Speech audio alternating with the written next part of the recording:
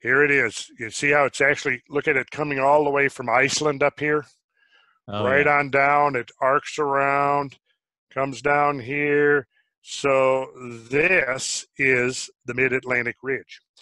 And you'll see right here, if we go west from the Strait of Gibraltar, which in the olden days was called the Pillars of Heracles, we come to the Azores Plateau, which is this feature, which is this right here. And what we have here is a triple plate junction. We have three plates. We have the North American plate, we have the Eurasian plate, and we have the African plate, all meet right here. And I think I have a more detailed version of that. Right, here we go. Okay, now you can quite clearly and distinctly see the Azores Plateau right here. And you can see the suture line that comes down here, separating the North American plate here from the European plate here, sometimes called the Eurasian plate, and the African plate here. So this is a triple junction. So a triple junction is going to be one of the most flexible and thinnest pieces of crust on the planet. So the theory would be that this isostatic compensation, which causes vertical movements, could be strongly localized around this particular zone of weakness right here.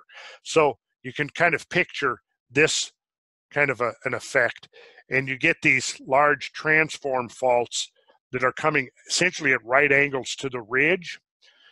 You could realistically think of those as almost like the Earth's stretch marks. So the question would be, is it possible that this Azores Plateau was significantly immersed during the last ice age? And I think the answer to that would be it quite likely was. We know that today there are just mere islands there, but we know that those islands are the tips of mountain ranges. Aren't those lines also, aren't they also related to the fact that there's material, like at that ridge, isn't there like a generation of material, like the plates are moving apart because the mantle is coming up and forming seabed there or something like that? Yes, you have upwelling of magma that comes up and then flows laterally to the west. Right. And so to the west and the east. So what's happening then is you move away from the youngest basalts are going to be closest to the ridge itself. Right. Because as they're upwelling and spreading out, the further you get from the ridge, the older they get. Yeah, I remember reading that that was how they were finding evidence of shifts in the magnetic poles of the Earth. Because, Yes. So here's just some of the nomenclature of that particular area. This is the Azores Islands, and this is called the Atlantis, curiously, the Atlantis Seamount, the Plato Seamount, the Great Meteor Seamount, and Cruiser Seamount. Let's get back to looking at the Mid-Atlantic Ridge. Now, 1954, the same year that Hans Petersen was publishing in Science, Maurice Ewing, along with D.B. Erickson and Bruce Heezen, who were, again, sort of the godfathers of this science of marine geology, co-authored a paper that appeared in the Geological Society of America Bulletin. And they're talking about these seamounts that we find close to the Azores Plateau. So are we still screen sharing here? Okay, so these are the seamounts. You see them right down here. Here's the Azores Plateau, and here are the seamounts right there. Okay, so I'm going to stop share. He's talking about these particular seamounts, which are named the Atlantis. So somebody decided that they were going to name this sunken mountain Atlantis, which does seem appropriate. Cruiser. And the third one is called the Great Meteor Seamount. The Great Meteor, right? Like somebody knew what they were doing when they were naming those. Yeah. It's curious. Okay, so the Atlantis, Cruiser, and Great Meteor Seamounts rise from a broad ridge or plateau, which extends from the Mid-Atlantic Ridge at 37 degrees north, 32 degrees west, southeast to the Great Meteor Seamount. The Atlantis Seamount, briefly explored in 1947 and 1948, was found by echo sounding and submarine photography to have a fairly flat bedrock summit at about 180 fathoms at depth. So that 180 fathoms would be about 1,080 feet roughly, okay? Covered in some cases by cobbles and in other cases by current rippled sand. Its slopes are covered with sand or ooze, symmetrically rippled at 400 fathoms and marked by slump features at 570 fathoms. So picture you got this seamount and it's got a flat top. About a ton of flat pteropod limestone cobbles was dredged from the summit area. Okay, get this.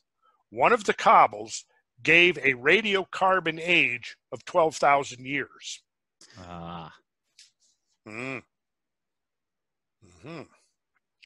The state of lithification of the limestone, in other words, how you know, you're talking about lithification, you're talking about transformation into a rock-like material, right? Right. So the state of lithification of this limestone suggests that it may have been lithified under subaerial conditions. We defined that, right? What does subaerial mean? In the air. In the air, in the atmosphere, right? Atmosphere, yeah, right. So, right. Again, the state of lithification of the limestone suggests that it may have been lithified under subaerial conditions and that the seamount may have been an island within the past 12,000 years. It's crazy how the geologists are like, well, there's no evidence of any island there. They say that, and yet here we are, these people in the 50s basically saying, yeah. It's crazy. Yeah. So the cruiser and great meteor seamounts studied in 1952 have larger, flatter summits at 150 and 165 fathoms depth. These youthful geos, and Kyle, or one of you guys, G-U-Y-O-T, give us the definition. Geos, it's pronounced geos. A flat-topped submarine mountain. Wow. Good. Okay, there we go. Yeah. Simple. Flat-topped submarine mountain. These youthful geos may have originated as volcanoes, which were later capped by limestone and more recently have sunk beneath the sea. Yeah, I agree. It's crazy that these guys were doing science. Why was it thrown out? Is it just totally ignored? Or did somebody come along and say, oh, this is all not right? Well, and I remember that in that thing he read about where they were basically trashing Ignatius Donnelly's stuff, they built a straw man of a continent first. Right. And then say there's no evidence of that. But yeah. As far as actually addressing the science, right? Like what they did to come to these conclusions. Yeah, well, so far what we've seen is there's nothing inconsistent in the science with the idea of there having been in fact, there's even a term that applies to the Azores Plateau, a microcontinent. And we know that microcontinent, and we'll get to that, these further studies show that it is composed of continental rock with continental minerals rather than basaltic oceanic rock. And the explanation there is presumably that when the spreading occurred, you had chunks of the continental continent essentially left behind, flanking the mid-Atlantic ridge. And so you've got this chunk of this granitic material, almost like a tooth, with a root going down into the basaltic oceanic crust. And as the oceanic crust heaves up and down, it's carrying this microcontinent with it. Yeah. Yeah, that's cool. That is cool. And that piece of microcontinent or whatever is left over from the what is it called? The Eurasian megacontinent basically is a piece of that or something. Yeah. When they were, Gondwana was together, right? And then they're spreading. You have Africa and Europe moving to the east. You have North America and South America being pushed to the west. You have like a piece of the continental material left behind. Left behind in the middle. Left behind in the middle. Cool. So here you can see the cruiser seamount. the Great Meteor Seamount, the Plato Seamount, and the Atlantis Seamount.